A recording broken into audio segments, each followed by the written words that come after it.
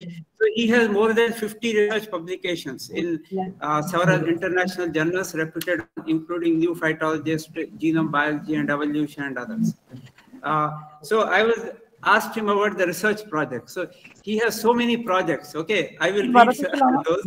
One is he has a project of 2 crores from ICR National Agricultural Science with ICRISAT and National Institute, another national institute on abiotic stress. And he has 2 SERB DSP projects. One is PI, the other is co-PI. So one project they are working on anthracnose resistance in soybean. The other one is charcoal rot resistance in soybean. And he has 2 CSR projects in collaboration with IIT Indore. They are working there on protein clustering and clustering of RNA data. And he has one project on from National Supercomputing Machine as a co-PI with IIT Indore. So here they are working on algorithm development for genome clustering. And then he also told me they have, okay, where he's co-PI, so they are working on genome editing in soybean. So that's a long thing. So I was wondering how you can manage so many research projects, okay, at a time. So anyway, I will invite him to give a talk.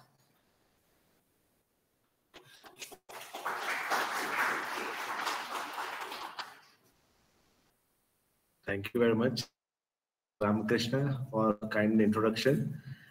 And distinguished faculties, students, and staff, it's a great pleasure for me to be here. And this is my first visit to this institute, and also in Punjab. Also, hardly I have visited. So yesterday I was in Ludhiana Veterinary College, so I had a brief talk there.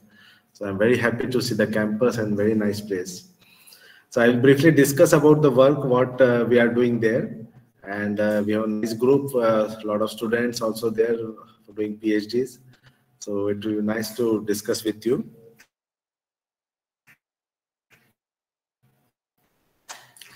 So this is a ICR Institute, and our main aim is to develop the new varieties for soybean, and so that we can give to the farmers, and then farmers growing all this soybean. So most of these soybean is grown in the central India. Madhya Pradesh is the highest state, biggest, largest area for soybean. And therefore a lot of industries, oil processing industries is there. And so this is a very important crop at the international level. US, China, Argentina, Brazil, they are going for this crop at a very high level because wide applications in industries, in pharmaceuticals, and for food purpose. So I'll just, so there's a lot of importance for this crop, and I will discuss what we are doing. So as I mentioned, it's a very important oilseed crop. And in India, the current status is that more than 70% of the edible oil we are importing from different countries. And huge amount of foreign exchange we have to do just to import this oil. And the demand for this edible oil is increasing day by day, and production needs to be increased. So there's a lot of pressure on oilseed crops to increase their production, to increase the area. Second important point is the word protein. This is the 40% protein in the soybean seed, and this is the highest protein you can get from any plant source. So very important source for protein for humans, for animal feeds, for industries. So industry use isolate this protein and give for protein concentrates. So that is very important. Oil is less, 20%. If we look at the groundnut, it has 40% oil. But this soybean, 20% is also sufficient, and a lot of industries are extracting oils. And after extracting the oil, the remaining substitute is used as an animal feed. And this was very, it was exported. The animal feed was exported to Europe, and farmers used to get a lot of money based on that. So it's this industry is very crucial. But what is happening is that other countries also producing a huge amount of soybean, and this animal feed price also fluctuates. Sometimes price, sometimes less. So market price is also dependent on the production at the worldwide level. One property what I want to mention is about nitrogen fixation. So this is a legume crop, and it has nodules in the roots. So it can fix the atmospheric nitrogen. And that is very important. Like we all know that farmers use a lot of urea for application in the, and that is very expensive. And in the northern region, in Punjab and Haryana, the major crops are rice and wheat, both are cereals. And with the use of application of fertilizers, the soil fertility has reduced. So it's very important for the farmers to grow a leguminous crop to improve the fertility of the soil. So any legume crop, groundnut, chickpea, pigeon pea, soybean, if they introduce in these northern states, that will be very useful for soil fertility and overall agriculture. Now, if we look at the uses, so it has wide use, and in the US and other countries, tofu is very commonly used for edible purpose. They also use it and make it soup, and it's very widely consumed soybean. In India, no consumption is not there in our regular diet, very little consumption, only 8 to 10% soybean is used for food purpose. And but there are a lot of benefits, human benefits, a lot of isoflavonoids in the seeds, metabolites, and they are very useful for our health and prevent from diseases. Another animal feed, as I mentioned, that the Indian feed industry is completely dependent on this crop, and poultry sector. Then last year there was a heavy shortage of this soybean, and Indian government was asked to import the soybean from other countries. So industry needs this crop to produce more soybean. In other countries, biodiesel is there. In Argentina, they are making a lot of biodiesel, and a lot of computer sector also, ink, they need the soybean oil, then food industries and pharmaceutical. So hundreds of different applications are there, and very big importance is being given to this crop at the international level. If you look at the production, so in India, they were not grown previously. It was grown only in the hilly region in Northeast and in Uttaranchal. But later on, India adopted this crop, and very fast the area was expanded. And within a very short 2 decades time, area reached up to 12 million hectares, mostly in Madhya Pradesh, Maharashtra, and Rajasthan. These are the 3 states. And other area, what we are focusing is on southern region, Telangana, and Andhra Pradesh, Karnataka. There are some challenges. There are some, because this crop is not adopted there, some diseases are there. So we want to develop new varieties where these new states in the northern region also we want to spread. If you look at the major challenges in agriculture overall, the climate change is a very big reason for low production.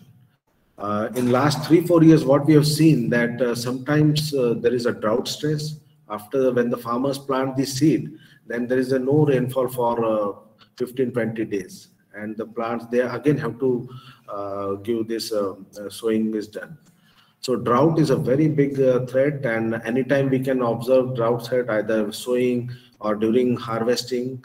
Water, we cannot give irrigation to the huge amount of area. So irrigation giving to this crop is not there. And this is a rain-fed crop, completely depend on the rainfall system. Another also, we see sometimes rainfall also continues for a long time. So that also damages. So waterlogging in the field is a very big problem. During harvesting, the farmers have problem because continuous rainfall is there during harvesting. And soybean will germinate. If it is not harvested on time, it will germinate and they will not get the proper product. Stress, diseases, insect pests are there, and there are challenges to develop varieties which are resistant. So at our institute, we are dealing with all these issues and trying to develop new varieties. And seed composition is another important trait. We have to increase the oil content. If oil content 20 to 23%, but we want to increase it. Then oleic acid is very important for our health, for heart and that. And is the oleic acid content in soybean to 50% or 80%. In US, they have developed transgenic soybean with 80% oleic acid, and in future we will get all the oil in US with 80% oleic acid content. So that also is a major area which we are focusing on. Now, just briefly, I want to give about this genetically modified soybean.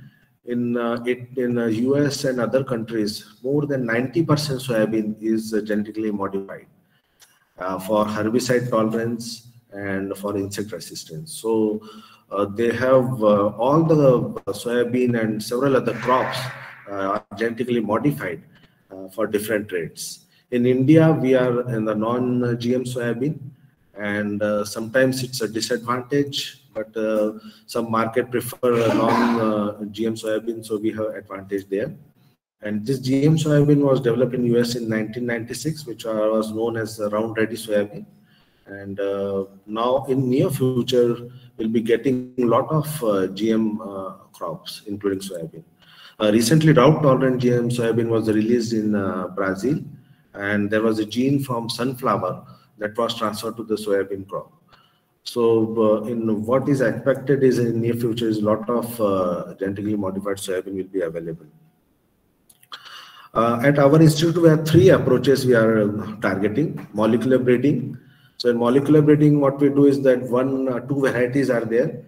We do crossing. One variety has a good trait, resistant for one disease, and this we cross with the varieties which farmers are preferring. So it takes several years, 7 to 8 years, using a molecular breeding approach.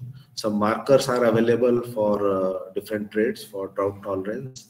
These markers are known as like microsatellite markers or single nucleotide.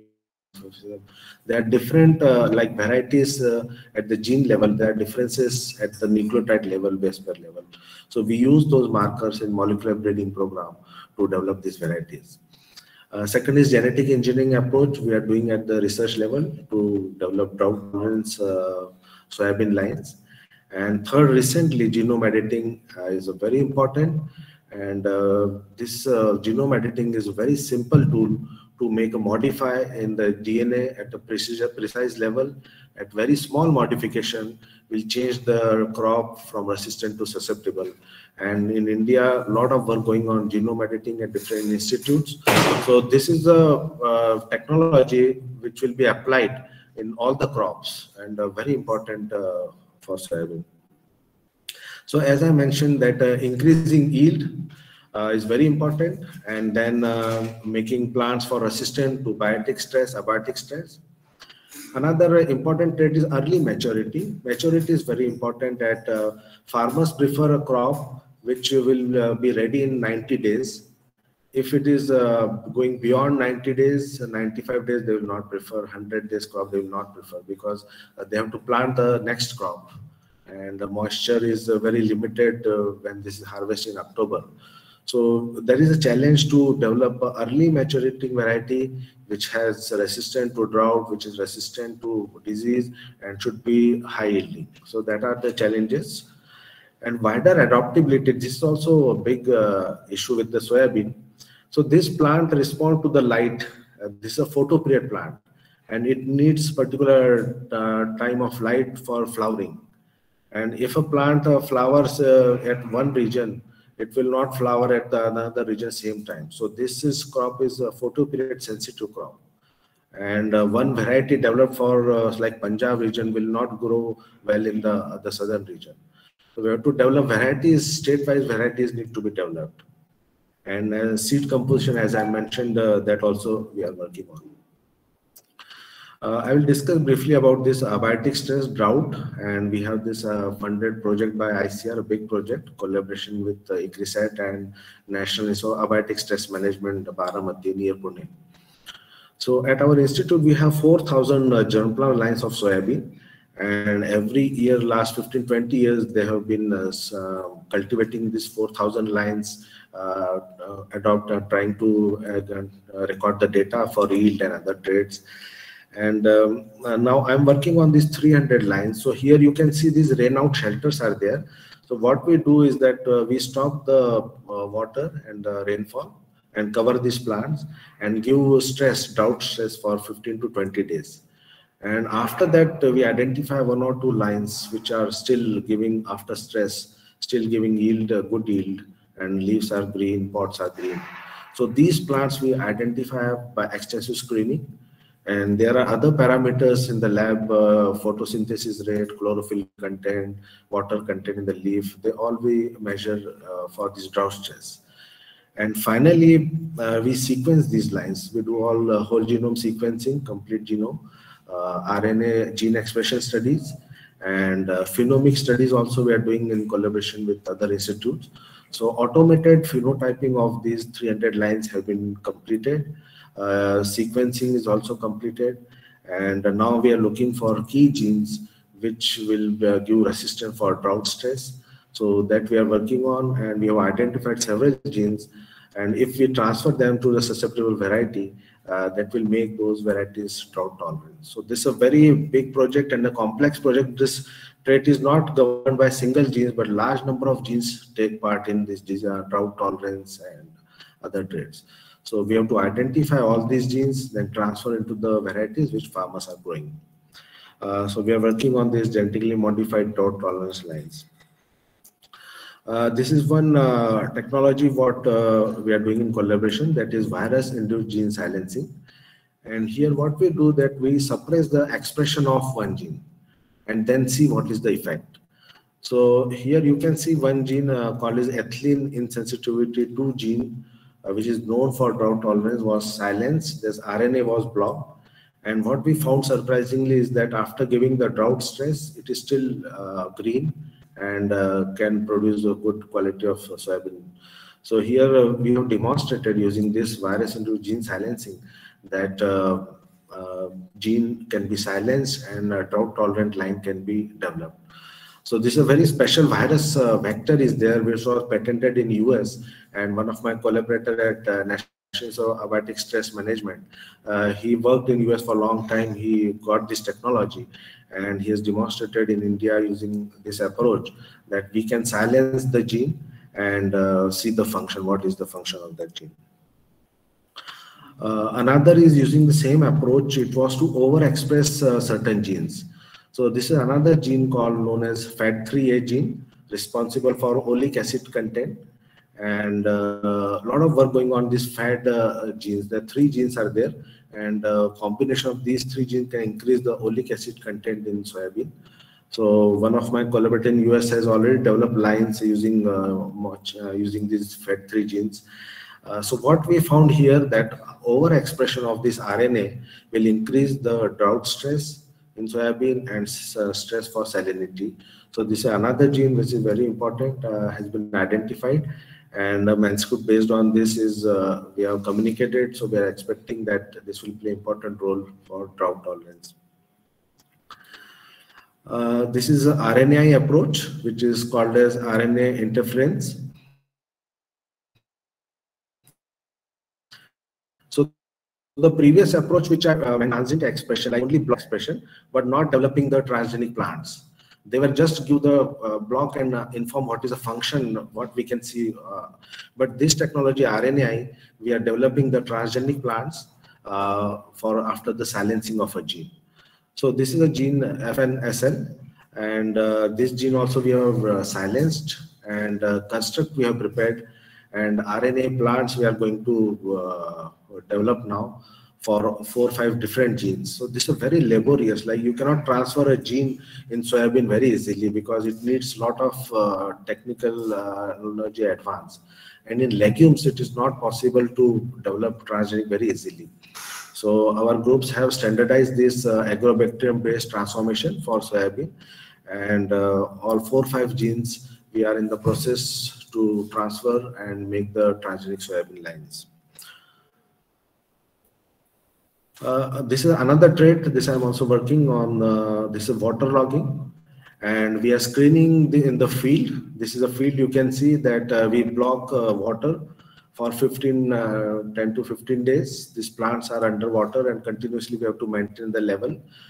And then after a certain period, then we see that which plant is still able to tolerate this stress, water stress, and can give the high yield. So here also we do a lot of parameters, studies about their length before giving the stress, length or height of the plant after stress, and what is the weight of the seed after harvesting. So these 300 lines, again, we have done for both drought and waterlogging. And new varieties, a lot of breeders, plant breeders are working. And after identification of these lines, they are crossing with the other varieties and will make the plant resistant for waterlogging stress. Seed composition, already, as I mentioned, that oleic acid content is very important for human health. And if we can increase the oleic acid, it will be useful.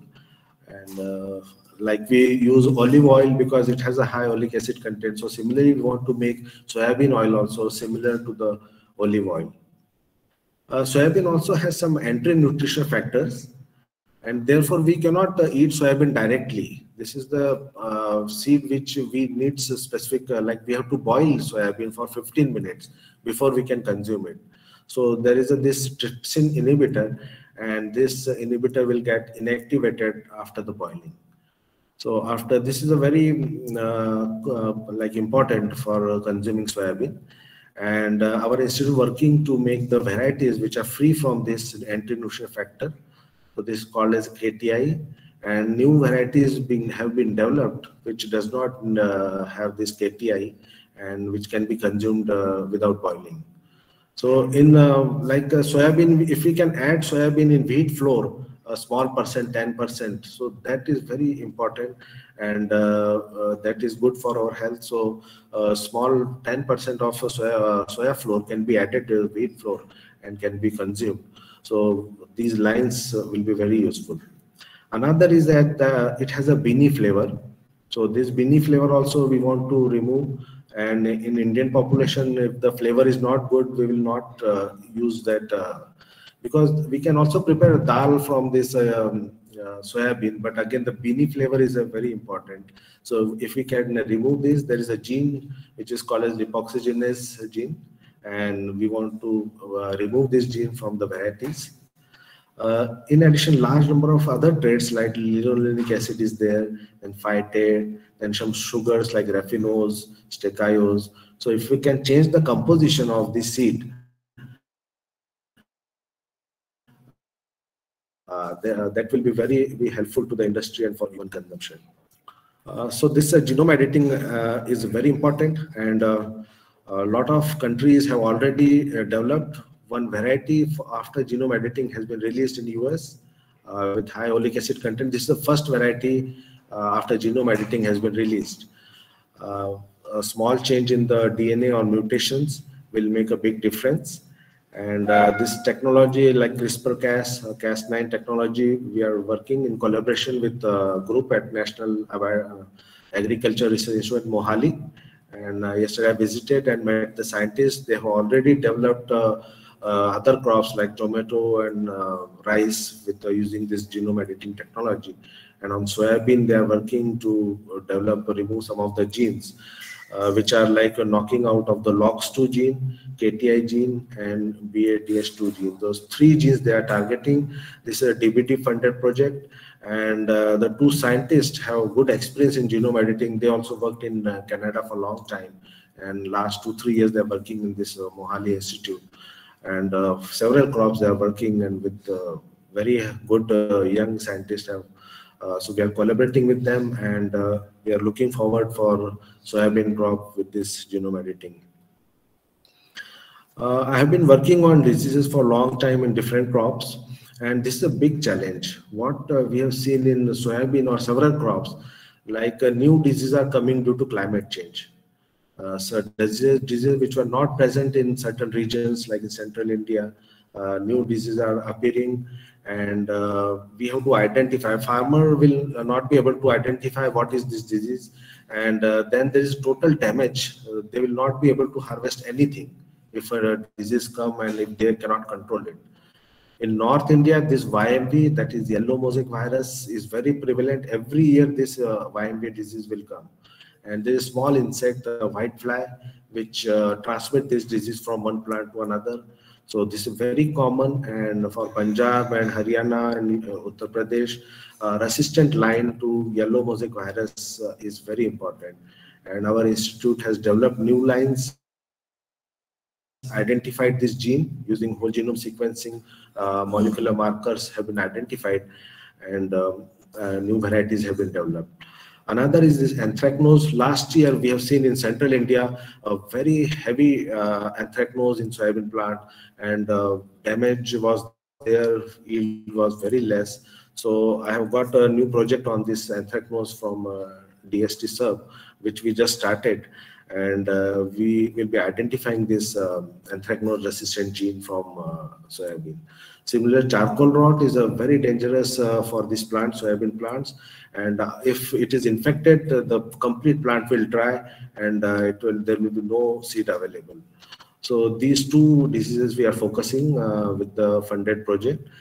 Rust is another disease, and in southern region, in southern Maharashtra, in Sangli state and Karnataka, this river is their river system, and there is a very favorable climate for rust disease. So every year that disease occurs in the southern region, and we have identified some lines from that, and we are working on those. So disease resistance is the priority for soybean. I'll give briefly about this rust, and as I mentioned, it was observed in the southern region, and there was only one line, soybean line called as EC241780, which shows resistant, but all soybean varieties all were highly susceptible. So we took this soybean line, and 2-3 years back we did whole genome sequencing. Now soybean is a crop where a lot of genomic resources are available. Whole genome was sequenced in US in 2010, and till now on 1,000 new varieties or lines have been sequenced. So huge amount of genomic data is available, sequence data, RNA data, then protein data available. So what we do is we identify new line, then sequence, and then compare with the available sequences from US and other countries, and then pinpoint what is the gene, where it is located, on what chromosome, and how we can use it to develop the varieties. Now this is just to show how that SNP sequence data is available, which is in the ATGC form, and this line which we sequenced, we tried to compare with 22,000 lines from US department, USDA. They already has this data in ATGC form. So what we have to do is to compare our data. And surprisingly, what I found is that where there is one region which is matching, a small region, and that line was resistant in US also, that they have reported that this is resistant line, and our line also has the same genes in same long 1 megabase per region, is matched completely. So using this comparative genomics approach, we will pinpoint the region on chromosome 18 that this has the resistant genes, and this we are transferring to the susceptible varieties. So as I was mentioning, Dr. Ramakrishna, that we are collaborating with the IITs because the data is coming in a huge quantity, and we don't have that expertise to analyze that data. So IIT Computation Sciences Group has collaborated, and 2-3 projects are already running. Recently, National Supercomputing Mission is there, and they have supercomputers in IIT Kharagpur, CTEC, and several places. But the difficulty is that they are underutilized, and so utility is not there. All the supercomputing facilities there. So this group in IIT has access, direct access, and I am providing them huge data of this RNA data, DNA data, protein data, and they have already developed several algorithms which is working on the analysis of the big data. So new approaches have been developed, and big data, not only for this, any big data can be analyzed, new algorithms can be developed, and large scale analysis can be done, whether it is a phenotypic data or from any source. So those algorithms have been developed, and we are also planning at the national level. Several IITs are coming together to work in the field of agriculture, and not only at the molecular data, but in the farmers field. Application of drones is there to record what is the condition of the crop. So that also need new softwares are needed for application of drones. And precision agriculture is there, where a farmer will able to monitor their crops in the directly using that mobile, and they will know whether irrigation is needed, what time, and what time we have to spray. So a lot of opportunities of interdisciplinary research from different scientists, and we are going through that. This is that genes which we have identified, that green color, 3 genes are there. And these 3 genes we have pinpointed for rust disease. We still don't know out of these 3 genes which is the one. They are very similar to each other. So we compared their sequence, grouped them together, they all are same. And even using virus-induced gene silencing, if we block one gene, the other gene also gives the expression. So, and from these genes, we have identified these insertions and deletions. Small 5-7 base pair deletions are there, or insertions. And these are very helpful for us in this breeding program. So we designed some tools, primers, flanking to these insertion deletions, and used to develop new varieties. Another area which I have been working is comparative genomics. So soybean, this crop is very interesting. Like this is called as an ancient polyploid. There were 2 whole genome duplication. I'll just give information for students. Like if there are 10 chromosomes in one plant, there was a time that got duplicated, so it became 20 chromosomes. And there was another second duplication, so these 20 chromosomes duplicated became 40 chromosomes. So this happened in soybean. One occurred around 50 million years ago, and another occurred around 10 million years ago. So we can exactly pinpoint that what time chromosome duplication occurred. And not only in soybean, all these, a lot of wheat, if you know, it's a duplication, lots of duplication, chromosome-wise duplication occurred. And we have to identify what time chromosome duplicated, which genes duplicated, which sometimes genes lost. So that information is very useful. Now here I have compared this with the common bean. Common bean is the phaseolus, and we prepare in rajma. We prepare rajma from this common bean. So these 2 crops were the same, originated from single plant, and then they diverged. And when we compare the genes, all the same genes present in these common bean, soybean, same order. There is some variation. Similarly, pigeon pea, we prepare tur dal from pigeon pea. So this pigeon pea, soybean, common bean, they all have similar DNA, similar genes, and pigeon pea and common bean, our genome is small. They have not undergone these duplications, and therefore for soybean we compare this soybean with pigeon pea and common bean.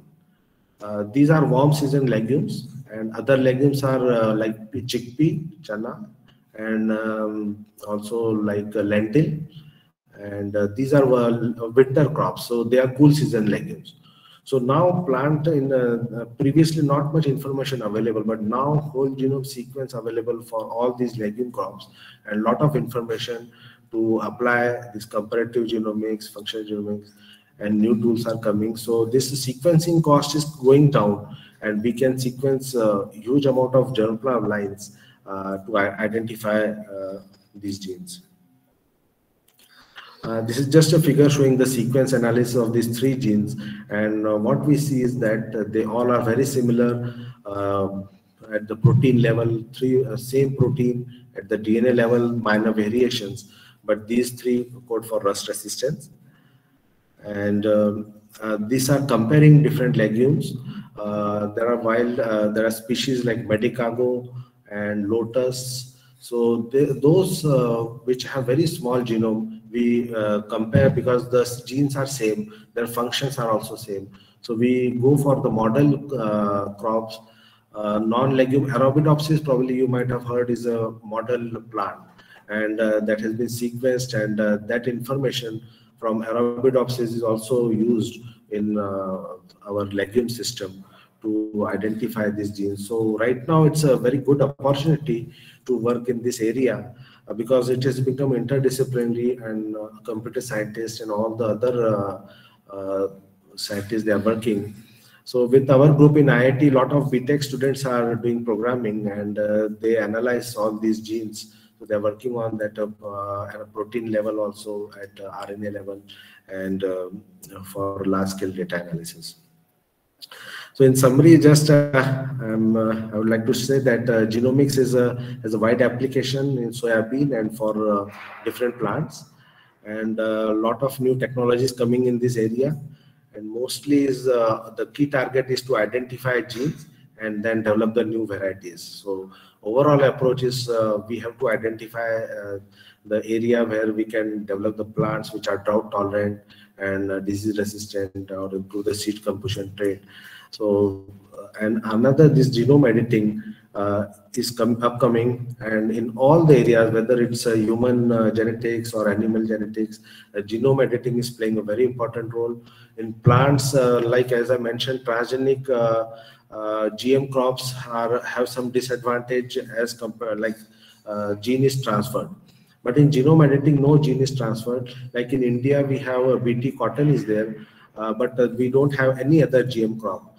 So GM crop, preference to GM crop is less, but with genome editing, that will be possible to modify these several crops, and we will be seeing a lot of new crops with the genome editing technology. So with this, I would like to thank you very much, and I'll be happy to take any questions. Thank you. Yes. Firstly, I'm not from this field, so my questions might be very simple. That's fine. That's fine. So you mentioned that you silenced 3 different genes and saw that they were playing a role in drought stress, right? Yes, yes. So did you do any sort of comparative analysis between these 3? That which one offers the best? Yes, that we are doing. We are measuring the different parameters and see. But right now we are just we saw the difference at the leaf stage.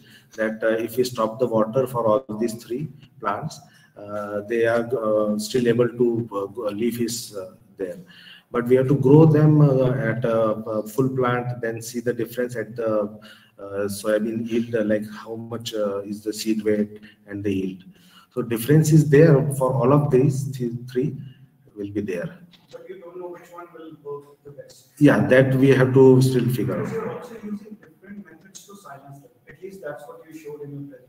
Like one was RNA interference, yes. Another one was virus. Right. So for comparative analysis, I think you would need to have the same system, correct? Right. So see, this virus-induced gene silencing very fast. Within 1, 2, 3 months, couple of months, we can identify the function of a gene. And so first we do screening using virus-induced gene silencing. Suppose 10 genes are there. So at the same time, we screen 10 genes. But then when we have to develop a genetically modified this using RNAi, so that is a very long term, 2-3 years it takes. So then we select only the best 1 or 2 genes and go for that RNAi technology.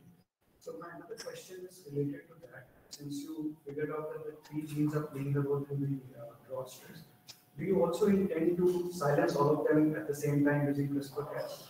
Of course, that is if it is possible, if we can silence that all 3, we have to see what effect is there. But that's a good point that several genes multiple times we have to silence. For example, for oleic acid, 2-3 genes if you can silence and get high oleic acid, so that is there. And with CRISPR-Cas we can do that, silence multiple genes. Yes, so my follow-up question was actually going to be if you had answered that you had already tried that, because with CRISPR-Cas the thing is that you can obviously silence multiple, but the thing is that we still are not aware of what kind of drawbacks or limitations that system is going to offer. Like what are going to be the off-target effects of that? And in this scenario, you can actually, I work in the area of cancer research and non-coding RNA. Okay. So there obviously it is going to be different to actually visualize it, but in plants, that was going to be my question. Yes. What are the drawbacks or limitations? Yes. So can you think of the drawbacks that yes, definitely. That's an important point, Roger, because if we silence some of the gene, so that trait will be improved. But on the other side, we see that the plant has become susceptible to certain diseases. So that is there, that one gene is not only playing a role in only one trait. It plays a role in multiple areas. And that is a very important. We have to see that if we silence one gene or make modification, it will not affect at the other stages. It will not become susceptible for drought, stress or anything. Because we can improve one thing, but it should not deteriorate the quality of seed germination is there. If one gene is silenced, the seed will not germinate. That is also we have seen. So this is very important. And finally, when we develop the varieties, we have to look at the overall part, that it should be good, like after silencing also, it should able to give good productivity and it should not be susceptible like that. Yeah, it's very good. Thank you. Okay, other questions? Okay. So identify yourself first. So myself, Abhijit from Department of Biochemistry. I wanted to ask two questions. First is, how is the data transferred? Like we derive the data from NCBIS, ATGC. Yes. So in a similar way, or is there any other format? And related to that only, why there is need of supercomputers? Like we derive the data and we simply do the blast and all. Right. So what is the need of supercomputers in your case? Right, definitely. No, that this is a very important point, that data is available in very different format. Some softwares can take the data directly in the same format they may analyze, but there are different softwares. And if you want to analyze data or integrate different data, you will have to make a format in different formats also. So even the like SNP data, nucleotide level is there. We change it into the like binary format, 0101 format. We have to make that. So it depends on what type of analysis we are doing. So we have to change the format of the data. And as you asked for why we need supercomputers, because the tools what we have today, they have limitations. They cannot take huge data, they cannot analyze. For example, some tools we use just for aligning or these things, we do small software we use. So they will take maybe 100 points, 1,000 points, 10,000. But the type of data what we are getting using right now, we can isolate data from internet through Google or from lot of data available. So these computers, supercomputers, have high speed, high precision, and those are very essential, because the data analysis time will increase. So if it takes right now, if it takes 10 days to analyze the same data, with supercomputer within 10-15 minutes you can analyze. So time is important, and precision, that it should accurately give the output. So these two things are very important. Therefore, supercomputers are now being used. But the challenge is how effectively we can use that. Available supercomputers are available, but we don't know how we can use them properly. So that we need to understand.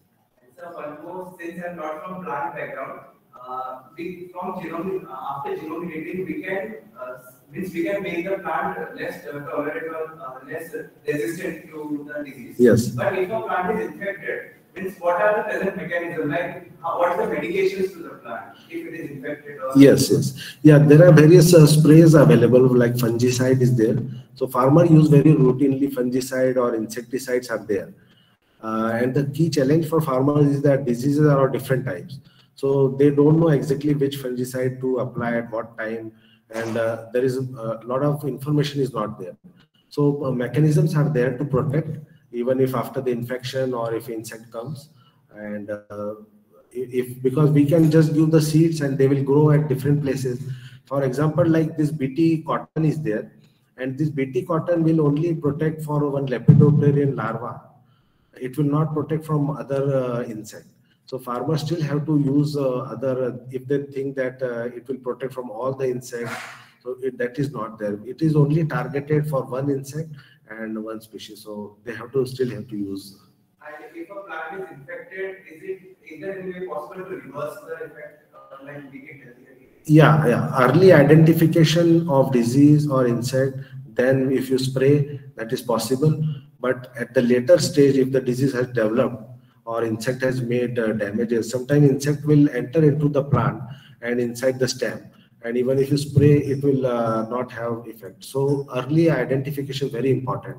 And here, as I mentioned, like we are working on computational tools where using these mobile apps, we can identify the progress of the disease, and farmers will directly which disease is there and what time they can apply. So these type of tools are needed, but for that we have to give them a lot of photography images to identify the disease, how that is spreading. So that also we are planning to do with the farmers.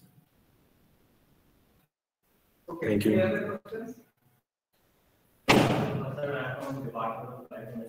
Yeah.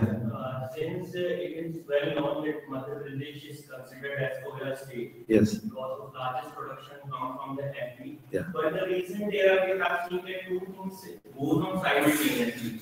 First of all, in 10 days of a month, intense heat is there, the temperature rise. So we could develop a drought resistance plant for them for the. But subsequently, on other hand, we see that intense rain is also there. Yes. So we can develop two varieties, but how we could face this challenge or came across the problem of drought as well as the waterlogging problem? Yes. That is certainly creating problem for the farmer. Yes, yes. Yeah. We can use one at a time, but how to cope up with both of them? To both of them. Yes, this is a very important like topic, and since we are also working in the same area, that at the same time crop will face a drought, and the same crop will face waterlogging at different stages. So these comes under the abiotic stress, and there are certain genes which have common role. So this, when the plant is under stress, the certain genes are activated, and these genes may play a role in both whether it is a drought stress or waterlogging stress.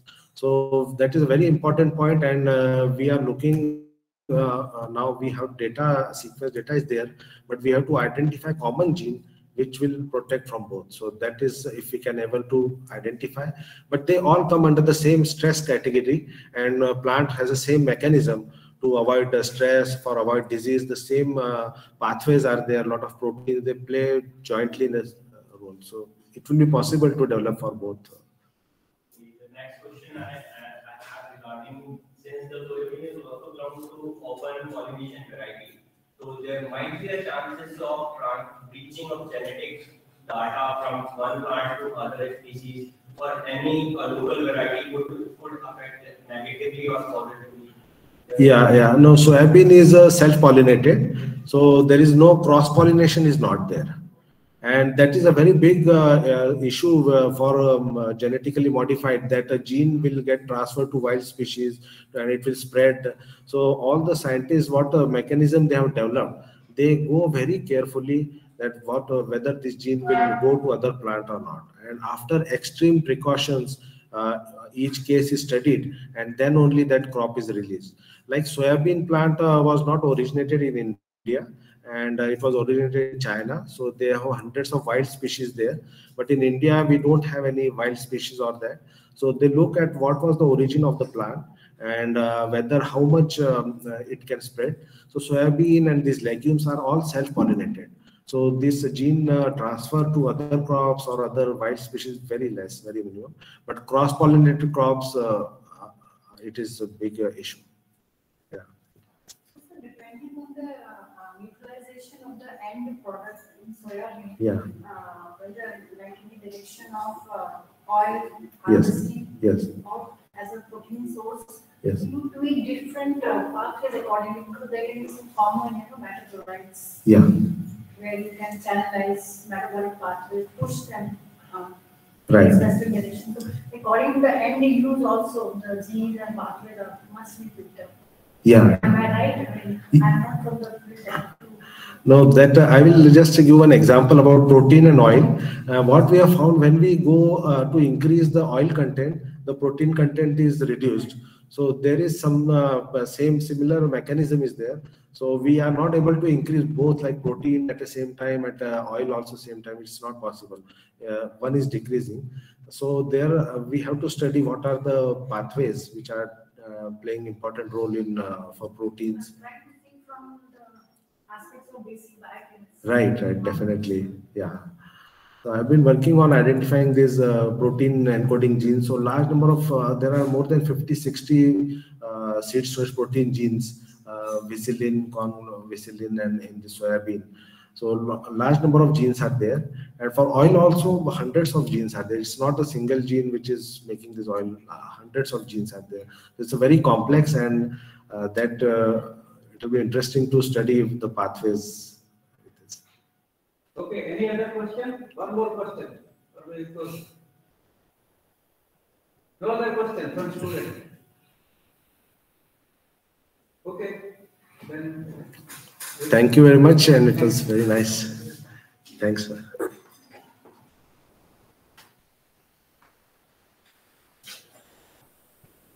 So first of all, thank you so much, sir, for being here with us and sparing your valuable time.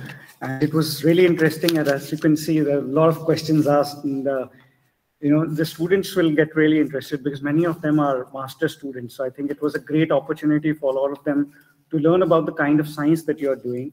And many of them are actually aspiring researchers. So they are all appearing for the competitive exam. So now they will know that there is another scientist whom they can approach for their research. And yeah, so once again, thank you so much for enlightening us with your work. And it's amazing the kind of different areas that you're targeting. Also, you mentioned about artificial intelligence that you intend to use in future. And also the computational work that you have taken up. I think it's really interesting, and it actually is inspiring for the young scientists like us who have just joined this university, that how we can also, manage different aspects of similar kind of research, because your main crop that you're working on is soybean. So once again, thank you so much. And also, thank you to Professor Vasurika for organizing this lecture for all of us. And thank you everyone for being here and sparing your time. Thank you.